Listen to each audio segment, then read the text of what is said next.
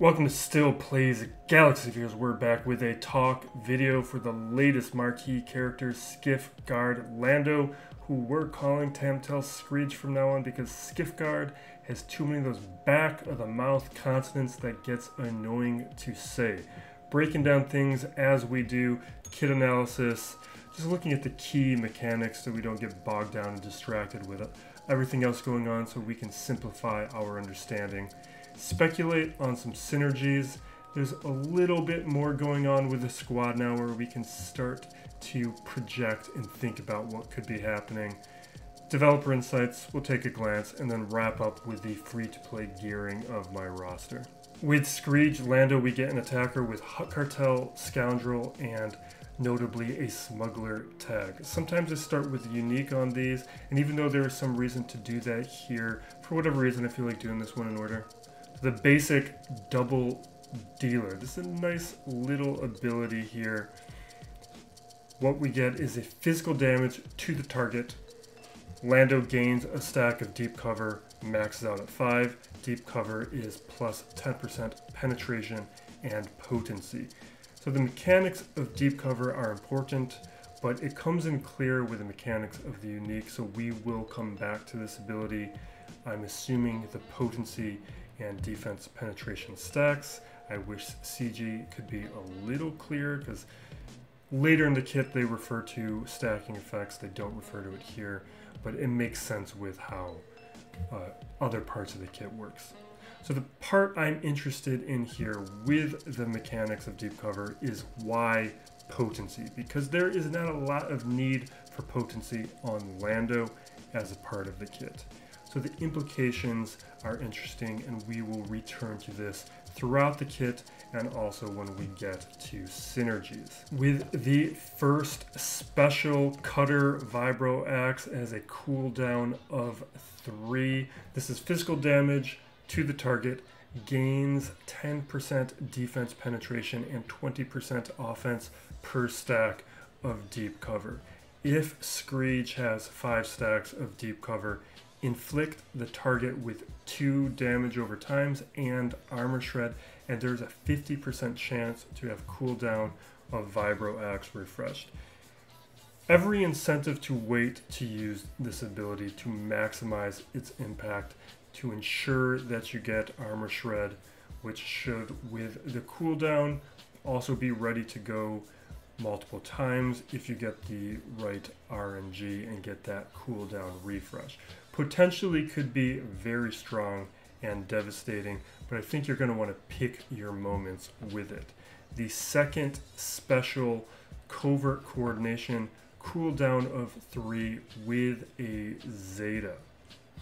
This is cleanse the target ally. Really wish CG would use my verbiage. So cleanse that target ally, grant stacks of deep cover to that target equal to the stacks on Skreej. If the target ally is Hut Cartel, then they will gain retribution and speed up. If that target is also a light side ally, they will gain potency up and stealth. Call that target to assist and grant them a bonus turn. So there's a lot of nice things going on with this ability. It's definitely made for future use, almost nearly guaranteed to be a Bosch Leia, but right now we can give it to Krrsantan for fun, or some of the other Hut Cartel members. Being able to grant deep cover means we can grant its effects, so presumably someone else will be benefiting from the increased potency, but giving defense, penetration, and retribution to Krrsantan will be desirable as well. We'll rehash all this in synergies. The unique ability agent on the inside. This is an Omicron. There's 2 parts here, the unique itself and then the granted component. We'll take both separately. Skreej will have plus 15% defense penetration. Allies with stacks of deep cover have plus 15% defense penetration and plus 30% potency. At the start of his turn, Skreej gains a stack of deep cover, and if all allies were Hut Cartel, At the start of the battle, Skreej gains 5 stacks of deep cover, and while he has 5 stacks of deep cover, he gains the granted ability Hut's Favor.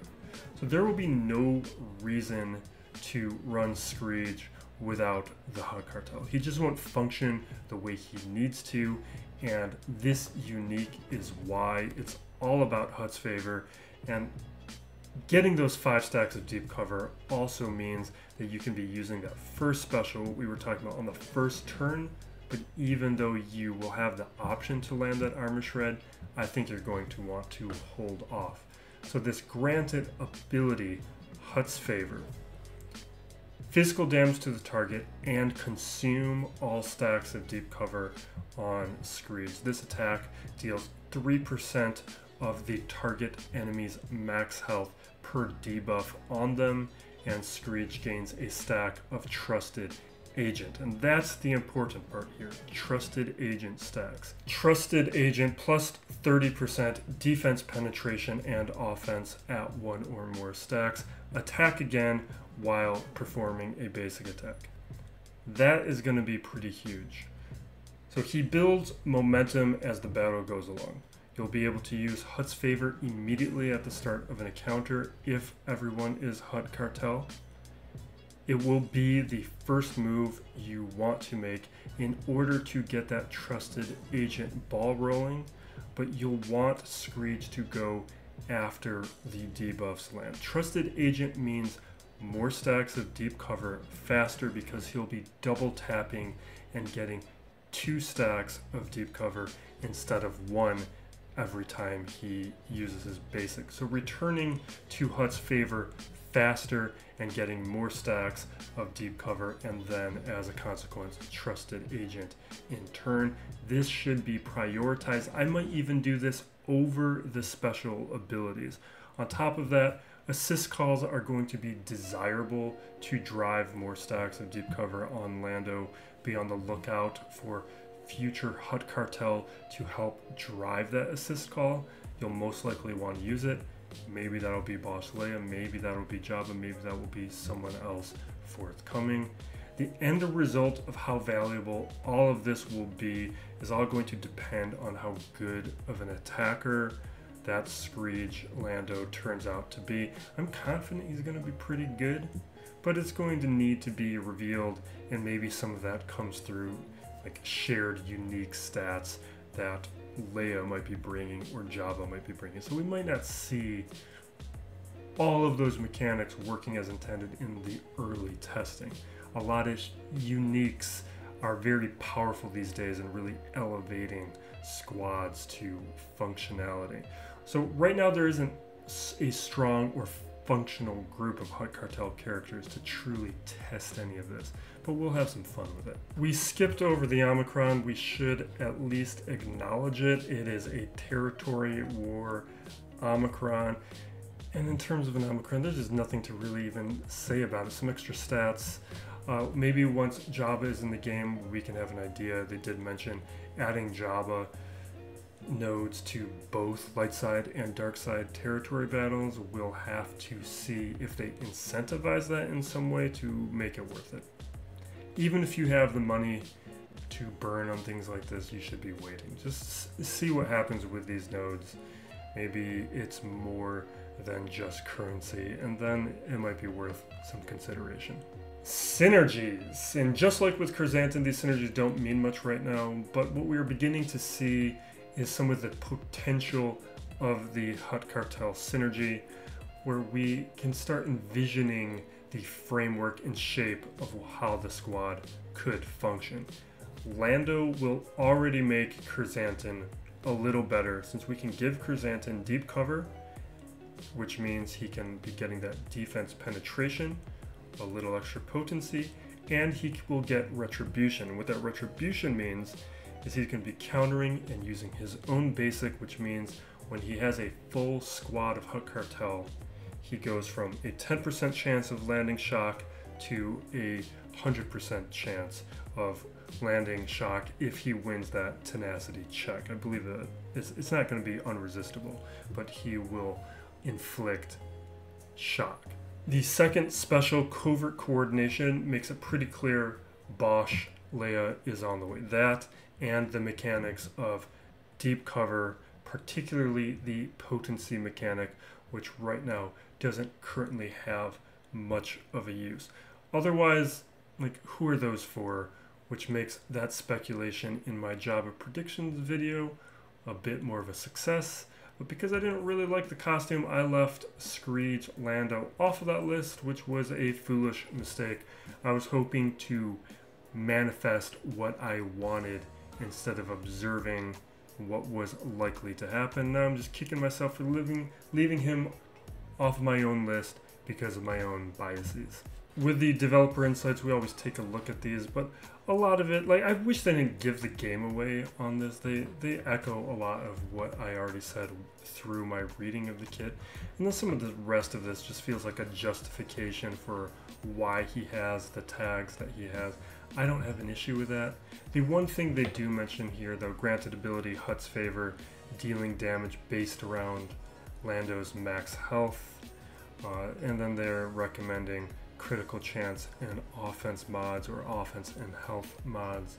That's all going to depend on how those stats lay out. I think the offense and health makes more sense, if not health completely, but probably offense and health. I'm going to have to see some more of the specifics on that. The other thing that they do explain here is that there's going to be a total of 3 marquees for Jabba, so there's one more on the way, and Relic 5 is what he is going to be required for, which is nice to know, but I bet by the time this video is either posted or by the time we get the update in the game, the update is going to give us that next set of requirements, which will indicate that Relic 5 Lando with whoever else is going to be on there. Now for our usual wrap up, the free-to-play gearing of my roster. This is the gearing that I did on August 1st before that round of 3v3, whichever round that was. The big thing that I did here is I have now shifted fully into a heavy pursuit towards my goals of Grand Inquisitor and Profundity, both of those as soon as possible. Profundity is going to be limited by Admiral Radis farming, so I imagine I'm going to have that second time around. Grand Inquisitor I'm going to have whenever he shows up. I've unleashed the full power of my war chest. All my hoarded crystals, all my hoarded currencies, everything is going towards that. And so I can get Sith Eternal Emperor as soon as possible, immediately after unlocking those first 2 goals and milestones. I had 200k in currency for Galactic War, Fleet currency, Squad Arena currency. That is currently all being converted into Shard Shop currency and buying anything and everything. I'm even going to show you where some of that's looked at that August 1st period. This is where things looked at that point. So those are the projects and where they stand at this particular point. Here is where my gear hoard looked at the beginning of August 1st. You can see anything in red is things that are big priorities that I need to achieve in order to qualify for Grand Inquisitor. If it's just bolded, then I have the minimums that I need. I've been going into this on the Discord a lot, but that gives you a glance of how far off I am at the start of August. With this Grand Arena, I took a number of good characters up to Relic 7 so that my counters will function and work, because a lot of the teams that I'm trying to use for like array cleanup in the Starkiller case, or trying to beat characters like Lord Vader, Fennec, not having those characters where I need them to be able to counter with those characters is a problem for me. I'm trying to solve those problems. And then I slice a few mods, and you can see for the most part I got pretty lucky, but I'm also very careful about what I turn into 6-dot mods and slice. Like, they're already good mods if I have brought them to 6-dot or started slicing. Like, I only need to hit speed once or twice in order for it to become a 20, 25 plus mod is what I'm looking for. So Fennec, same deal. I already gave you the explanation why. Take her up to Relic 7. A lot of these characters probably going to be brought up to Relic 8, but right now, again, hoarding currency, relic materials, whatever for those other goals. So these characters, this is like their last moment in the sun to get a little attention for the time being. But also improving the mods here.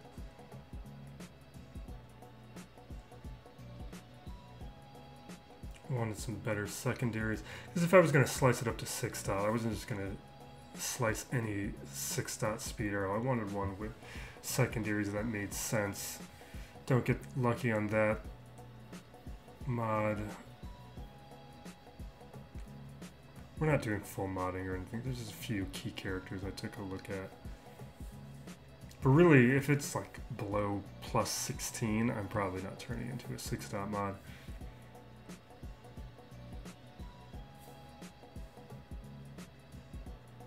And then as we move on, what do we look at next? So most of these, I'm at a point where I'm not going to be gearing too many additional characters outside of those other requirements. So Wampa here, same deal, Relic 7, just to make him a more successful cleanup. Make sure he can counter C teams, even though I ended up not seeing any of those. Melgus, we did a week of Gear 11 testing.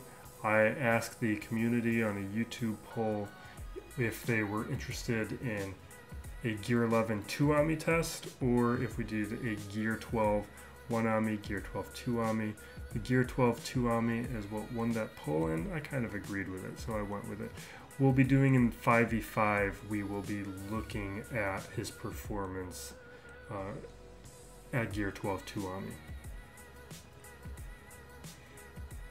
Adding a few of these left side pieces. I think we do all of them, right? Just get those extra stats. Well, that's an easy and cheap one. Really, that armor tech was the only one that had some pieces I care about, but we've got good counts on all of those. Lob Enforcer, taking her up with any of the pieces that I have a lot of. So that's stun cuffs, whatever. Like Nubian scanners are no longer a concern of mine.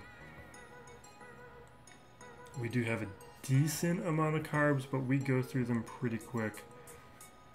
So I'm going to hold off on those carbs and not add another gear level there. Plus, we don't know if she's going to be required. I think it's a safe bet, but it is still an unknown. I don't even remember if I did this. Just looking at those profundity requirements, see if... Or I don't even remember if Cassian is one. And we wrap it up there. Videos to check out. I did a Ben Solo gearing assessment. We will be doing that for Lando as soon as he is added to the game. It's something we'll be doing moving forward. I asked a number of you if you want to see that for Curzantin and Melgus since they were recent. That seems to be something that you guys are interested in, so we will be doing that. So look at, I won't want to jam them up all at once, but we'll trickle them out over the coming days in this first week of Grand Arena as it makes sense to sprinkle in some other content. But thank you for watching. Be safe out there, everyone, and be excellent to each other. This is Still Plays Galaxy of Heroes.